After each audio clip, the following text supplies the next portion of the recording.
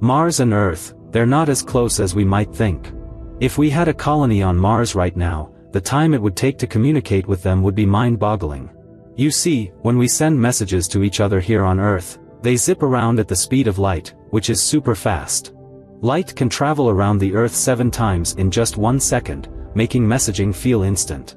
But when it comes to Mars, things change. When Mars and Earth are at their closest, they're a whopping 55 million kilometers apart.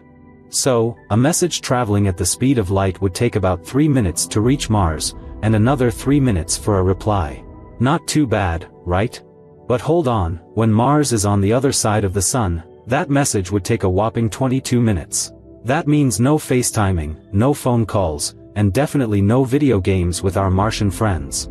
But hey, we can still send messages and share our cosmic adventures with them, right? For more interesting videos of cosmos, follow Deep